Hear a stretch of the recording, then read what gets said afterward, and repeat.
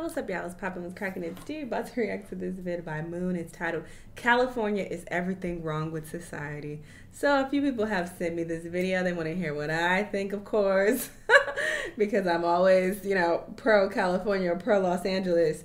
So yeah, we're gonna, hear this video out, hear what they have to say. Listen, I understand that people, with different socioeconomic statuses have different experiences in California and LA. So I don't ever want to invalidate anybody else's experience, but I love California. I love LA, all right? I've had an amazing time here. I will never leave this city, okay? I have lived other places, but this has been my favorite place to live. But, I actually, no. Even when I was broke, I had a great time living here. So, yeah. So, I don't know. But, everybody different. Everybody have different experiences. And I'm sure there are, things that people dislike, and they tend to focus on those things. I mean, it is overcrowded. We have a homeless problem. There's violence, as with any big city, though. That's the case in America with any big city. Comes with crowds and violence. So there's that. But yeah, let's hear what they have to say. Let's watch. California's sun-baked beaches and Mediterranean climate have made it seem like a dream come true to anyone who saw it. For centuries, people traveled from across the entire world to the States, hoping to build a new life. With Hollywood pictures romanticizing life in California. And that's the problem. You wonder why we struggle. Because y'all all come here, flock here, and y'all fuck shit up. Go home. Go home. When I was younger, I don't remember all these problems. It wasn't nearly as bad. All right, niggas have come and they've made it worse. Okay, y'all have come and fucked up our land. All right, go back to where you come from. Its beautiful nature and all the money circulating there makes it seem like a paradise on earth. But today, everything seems to be changing in California. California is paradise.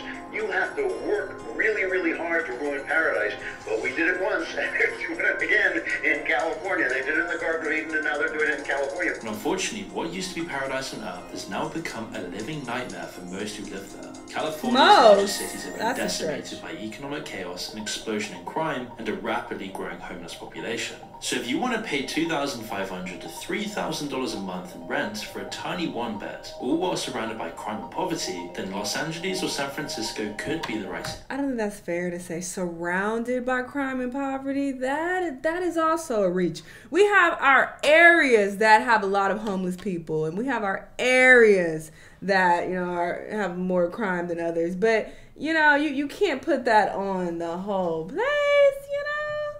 I just feel like that's an unfair thing to say. I experienced so many amazing places in LA, okay? You're not always surrounded by poverty and homelessness. Like, come on, bro. It's for you. It's a tragedy how far California has fallen. And my biggest issue is that the people who have the most shit to say and talk the most shit don't even live here. You don't even live here. You're going based on these fucking clips. I can find other clips from different states and different cities where they doing the same shit. Like, come on. Y'all just, selectively pick out the worst of the worst and then be like, look, this here. This is what California is. This is what LA is. And it's like, it's not even a proper assessment. It's stupid. It's goofy. And y'all just want to hate California. Y'all want to hate LA. That's the weird thing. That's the weird shit about it. Why y'all so obsessed with what the fuck we got going on? It's like, bro, we're about your own boring ass town, bro. Tired of these niggas. Its cities were always a little rough around the edges. Any large city in the US is. But 10 years That's why ago, people want me to react to this. Because they want me to rant. Like, you already know what I'm going to say. You know what I'm going to say. People who request this, based on the other statements that they left when they requested this video, I know y'all trolling me. Y'all just want me to talk shit. A controversial change to state laws pushed California off the edge, and that was called Proposition 47, and it came into effect in late 2014, and since then, the entire state seems to have been plunged down into this dystopian vision. Now, the changes it made were relatively simple.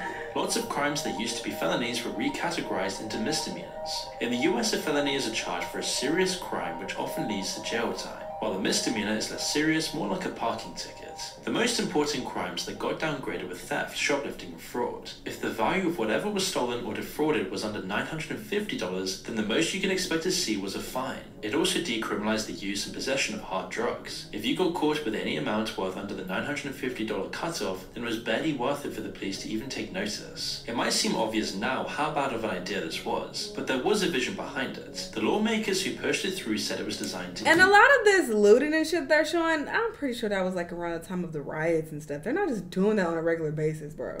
Ease the pressure of police by changing the focus of government away from punishment and towards rehabilitation and education. They thought they could tackle the root causes of the state's problems, which sounds great on paper. With fewer people to arrest and imprison, money could then be diverted away from the police and towards better things like schools or care for the homeless. Of course, when the law actually came into effect, this wasn't even close to what ended up happening. One of the most obvious and destructive effects has been the rise of serial shoplifting in California. It didn't take long for criminals to realize they could pretty much take what they wanted from shops. As long as each hit didn't add up to the $950 felony amount, they could get off scot-free, and there was nothing anyone could do about it. Now, these were still technically crimes, but they just weren't really punished anymore. The police had been made powerless to intervene through underfunding and more hoops to jump through before a conviction. It meant that shoplifters could only get in trouble if a security guard caught and detained them, often waiting hours for the police to show up. When they did, the guard would then have to go to court on his own time and provide evidence that proved the crime.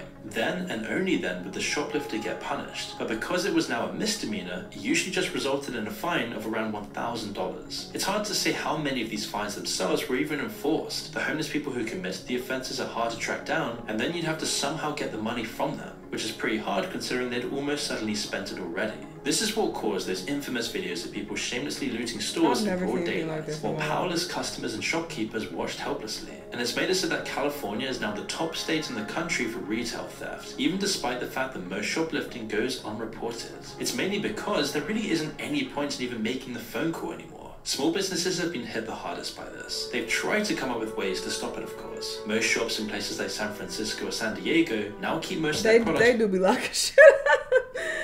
Some places do. The stores I go to don't do all this stuff. So I feel like the stores I visit are not in like heavy crime. No, that's not true. I do go to some stores down here in downtown. But yeah, they do lock up a lot of shit sometimes. But even treating all customers like criminals hasn't really worked. 75% of small businesses lose between $500 to $2,500 in products every single month because of this epidemic of theft. There have been casualties across the state, but one example comes from Clement Street, a road in San Francisco that used to support tons of shops and small businesses. Unfortunately, they've been dealing with multiple break-ins and thefts as well as shoplifting, which are pushing them further towards bankruptcy. In an interview with local TV news, one of the business owners told reporters that, quote, "We just want to do our business peacefully and we want to feel safe when we're doing it, because running the business is already hard and we don't need something like this to add on top of it." But before we continue, I want to tell you about a video. You can use it. Mouthpiece. Damn, as long as I had. Okay. To get your free fume topper when you order your journey pack today. It brings us to another issue that comes from Proposition 47, a steep rise in more organized smash and grab heists. Gangs of criminals will often target entire high streets in one night, breaking into the shops one by one and taking whatever valuables. A couple of those clips I recognized a couple, and they were old clips, but these are recent, from last year.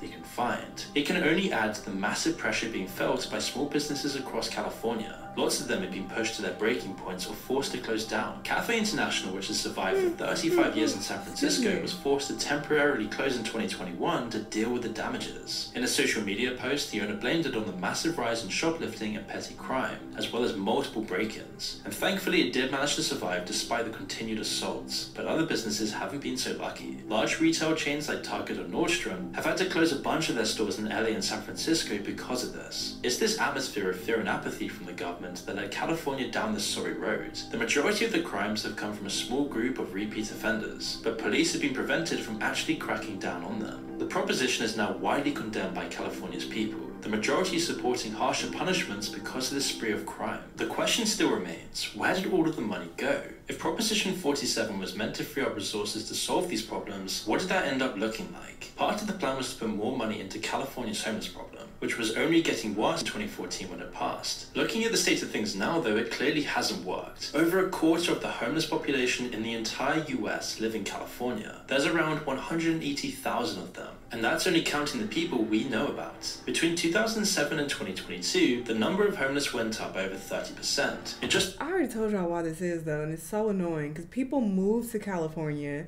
you know, from other states. They move here because they're trying to escape their boring hometown, or because they want to be a star and want to make it, or whatever the fuck they're trying to do, but they don't survive. They don't make it, all right? They don't survive financially, so then they end up homeless. A lot of homeless people are from different states. If you talk to them, you see fucking recordings of them and shit, even online, you'll hear something, oh, I'm from Ohio. It's like, bro, go home, bro, but then they can't. They stuck. They ain't got no money, and then some of their family don't fuck with them or whatever. So that's really annoying. That's why we have so many homeless people, and it's like you can't really keep up with it because more and more people are always moving here. So many transplants who come here, and only a small percentage of them make it. So a lot of them end up homeless, and then they on the street. It's like, how do you combat this? The year after that, it went up by another 5.7%. But why is it getting so much worse in California compared to other states? Homelessness and substance abuse go hand in hand. You can't understand one without factoring in the other. On the one hand, using hard drugs like amphetamines or opiates often can very easily lead people towards homelessness. It's the final stop in a tragic journey, the very bottom of the pit. A lot of the time, though, it works the other way. People become homeless because of other reasons. Then they start using as a coping mechanism. It doesn't matter how it starts though, frequent use and addiction keeps people on the streets. It traps them in a cycle of using up everything they have to make sure they can get the next dose. By pretty much decriminalizing both drug possession and theft, while drug legalization is a good thing towards liberty, and it generally makes a lot of sense, Proposition 47 almost makes it so that open drug use on the streets is now normalized, and it makes it that much easier for people to get trapped in the spiral. First, there's shoplifting and petty theft, which we've already talked about. I did see somebody do crack on the elevator. Punished, addicts always have a way to make enough This was years ago. I ain't never seen no shit like that in my life. I was like, what the fuck? Are you doing crack on the elevator? Shit is crazy. I need to get out of here. This was in Hollywood, specifically. Again, the ghetto. Downtown LA, the ghetto. Hollywood, the ghetto. So those are the two main places you want to stay away from if you come visit, all right? Pop in, pop out. Don't try to get no hotel there, okay? I don't recommend. 0 out of 10, all right? I mean, I live here because I know how to navigate it, but yeah, don't recommend. To get their next hit. With drug possession effectively decriminalized as well, take a there really shit on isn't the any need sidewalk. to hide this anymore. The cops don't have the time, the resources, or the permission to deal with it. So people buy, sell, and use drugs in public. Far from trying to stop this, Proposition 47 has actively encouraged it. A large part of the money that is freed up went towards harm reduction for addicts. And they're generally well-intentioned programs. Giving addicts access to free healthcare can only be a benefit. But they also offer other services, like giving people access to clean needles, and even in San Francisco, apparently alcohol. Now, if they're using clean and sterile equipment, then addicts are less likely to get bloodborne diseases, which is a good thing, and it might have helped if that were the only dangers of drug use. But the kinds of opiates that we see today on the streets are so potent and harmful, it doesn't really matter. They'll often just kill people far quicker than the disease ever could. But it's also meant that any addict has everything they need to keep using, all completely for free. They have everything they need, and the police aren't putting them into mandatory rehab programs either like they used to. And the results have been tragic to say the least. In the years after Proposition 47 was introduced, overdose deaths exploded in San Francisco,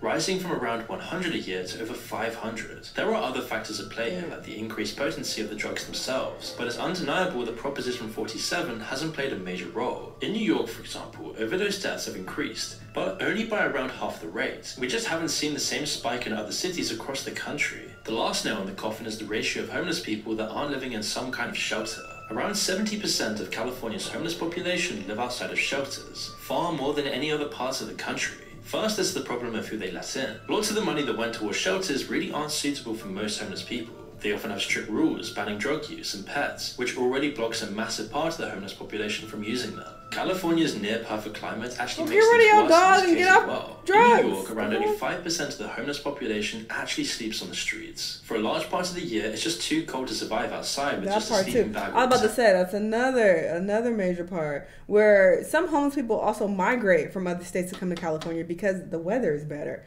And they're more likely to survive in California versus New York or, you know, somewhere where it's fucking snowing. You gonna die, you know, trying to live on the street. So, of course, they like, let's go to California, where it's basically sunny year-round. I mean, we have our gloomy days, of course, and rain, but for the most part, the weather is solid. Okay, that's another reason why I love living here. So, that's another reason why.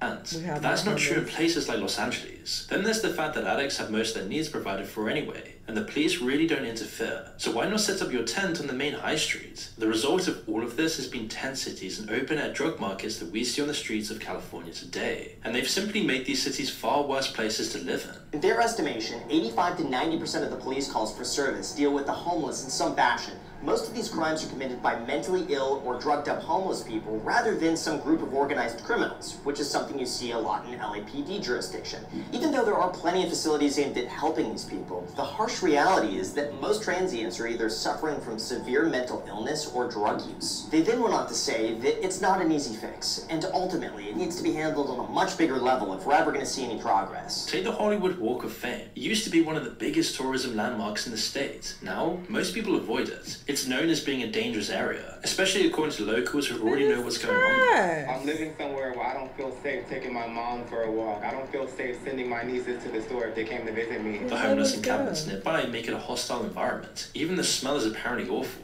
The crime, though, is the worst part. Assaults, stabbings, and murders are much more common now. Each bad experience that someone has chips away at California's reputation. Now, people do still come to see Hollywood today, but it's hard to say how long they'll keep coming with families if it continues to stay this way. Even just recently, Graham Stephan released a video about Santa Monica, showing how many shops are closing down and how crime is through the roof there. Which means theoretically you could walk into a store, steal up to $950 in goods, and then walk out without really any fear of consequence. Especially when most employees are told not to get involved. By the time the police do show up, the suspect is long gone, and a lot of the cases honestly just aren't heavily prosecuted. This is supposed to be one of the nicest places in Los Angeles. Now, local governments across California have tried to deal with this, moving the tent cities around or trying to uproot them entirely. But many of these initiatives have failed, like in San Francisco. Now, San Diego is often pointed to as a better example, but it's not really all it seems. Recently, they passed laws allowing the police to actually deal with the tent cities and move homeless people off the main roads, which has gotten them away from the schools and the main streets, but it hasn't solved the problem at all. They're still there, just in different places like under bridges or next to the highways. It's definitely not a long-term solution. In fact, it mirrors the early stages of what could become a much larger problem. Brazil and its largest cities are home to absolutely massive slums called favelas. They also began as the equivalent of tent cities, large amounts of people living packed together in impoverished homes. As they grew into permanent shanty towns, the crime and the poverty only got worse. The environment creates gang culture and chaos. Today, pictures of the favelas contrasted with the upper-class mansions on the other side of the hill are known around the world, and favelas are seen as one of the most dangerous places in the world. This is potentially a future that's unfolding right now in California, as you've got million-dollar apartments completely surrounded by desperate people without a penny to their name. And the results are clear to see. Entire communities are now crumbling under the pressure. Issues like homelessness can seem so complicated that you can't get your head around them. But one pretty simple reason it's getting worse in California is how expensive the alternative has become. Each time the rent goes up, which has been happening every year since 2011, it puts more families out on the streets. LA and California's other large cities are now some of the most expensive in the world, especially when it comes to housing. If you're living in some parts of California earning the minimum wage, you'd need to work the equivalent of 3 full-time jobs just to scrape by. It means that a lot of people working essential jobs which society couldn't function. Yeah, you gotta move though. That's the thing. I feel like, and people moving, that would also like make the rent and shit go down, because not only does inflation affect the cost of housing and shit, but also the demand. You know, there are a lot of people here. But yeah, some people move out, and I don't think there's nothing wrong with that with leaving. My sister left. She went to Vegas. She moved to Vegas. So it's like, yeah, it's no shame in that. Without, and now being forced out of the system, it's completely unsustainable. But why has it gotten so bad? Well, a massive part of the problem is that there simply isn't enough homes being built. California is the most regulated state in the USA. Their code of regulations, the book containing all the administrative rules, is over 21 million words long. It means their regulations are around 3 times stricter compared to the average state. And so building anything here is way more expensive than it should be. The fees, the permits, and the fines if you make any mistakes can lead to building a home or a block of flats cost 18% more than it should. And then there are the delays, and it can take years of waiting and therefore years of legal fees to get through all of the red tape.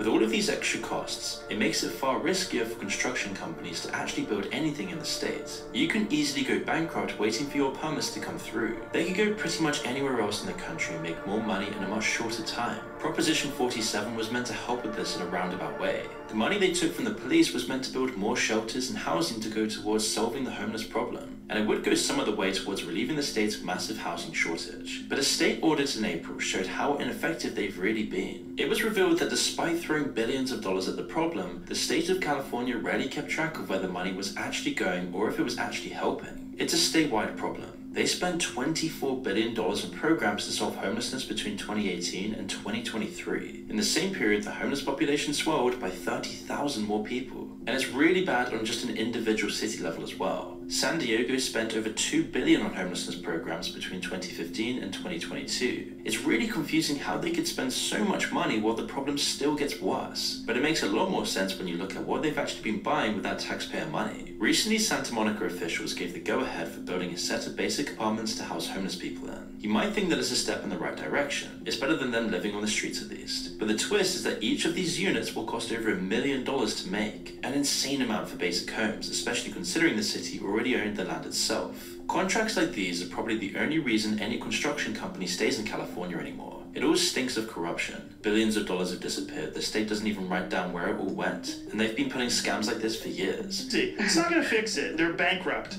This state is bankrupt because they're incompetent. They're not gonna become competent if you give them more money. You know, it's just that they've managed the money that they got very poorly. They already have high taxes. There's a 13.5% state income tax here in California.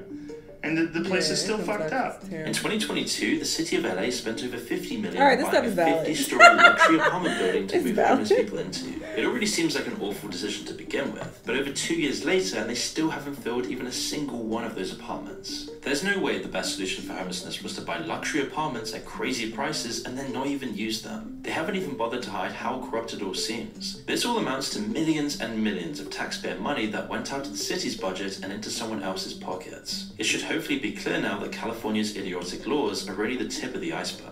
They enable the corruption that's keeping California cities incredibly expensive, while also full of homelessness and crime. It's why the recently announced plans to scrap the Proposition 47 are a little too late. It's taken years and years for people's voices to finally get heard, and now the damage has already been done. Even now, though, with so much overwhelming evidence of its failures, Gavin Newsom and other Democratic lawmakers are dead set on keeping Proposition 47 in place. But eventually people couldn't keep ignoring what's right in front of them, and now there's bipartisan support to get rid of it. There's enough support to get rid of it that reversing the law is now going to be on the ballot in the November election. At least that's if Newsom and his cronies can't put a stop to it. First, Newsom tried to get it removed completely, but he had to back down when even his fellow Democrats wouldn't let him. So he's moved on to a different option, delaying and complicating it. Despite his outward support for Proposition 47, he's now been trying to get his own watered-down version of the reform onto the ballot instead. His version wouldn't actually deal with the problems Proposition 47 has created. For example, it would only make selling other drugs laced with fentanyl a major crime, rather than actually dealing with fentanyl itself. Other than that, he's also introduced new laws to combat specific cases of serial theft. Now, it might put an end to the videos of people shoving shop merchandise into garbage bags, but it wouldn't really do much else. Suspiciously close to the upcoming general election, he's also suddenly been making public appearances clearing up homeless camps and passing laws to finally let police move them off their main streets. The common factor is that these are all moves designed to help with appearances while keeping the same moldy status quo. It isn't surprising that people have been leaving California in droves for years now. High prices, rents, crime levels, and taxes have taken their toll on the people, and a huge exodus has begun. Over 2021 and 2022, nearly 750,000 people left the state alone, and that's after you offset the people that moved in, with people instead moving to states like Texas or Florida, which offer far lower taxes and much safer cities. It hasn't just been people and families either, but small businesses are getting sick of the massive I tried to live in Texas. I don't like it. No shade to my Texans. costs. Really, as a former resident of California, I had to question whether or not these are actually strict enough to make a difference. Because let's be real, for this to really go into effect, a shoplifter would first have to get caught, likely on camera with proof. Their items would then need to be counted, most likely across counties. And then the state would have to keep proper records of everything just to be able to prosecute. I mean, why would you pay double the rent and way more taxes just to open a shop next to a homeless encampment? The large companies that used to call California home are the same. Tesla and Chevron have been moving their factories to Texas. Tons of tech companies like Meta and PayPal have abandoned San Francisco.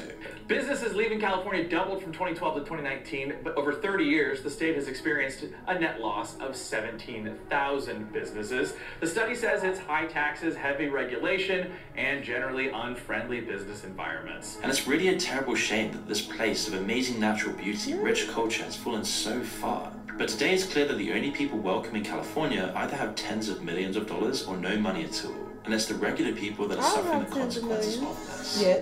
But I still love living here, even though I don't have tens of millions of dollars yet. But yeah, I mean, I can't deny these issues. There are definitely a lot of problems in California, and a lot of businesses and people do suffer. So that is unfortunate. But yeah, I mean, I always view life from my own viewpoint. I can't save the world, okay? And I can't worry about every single problem that is going on out there.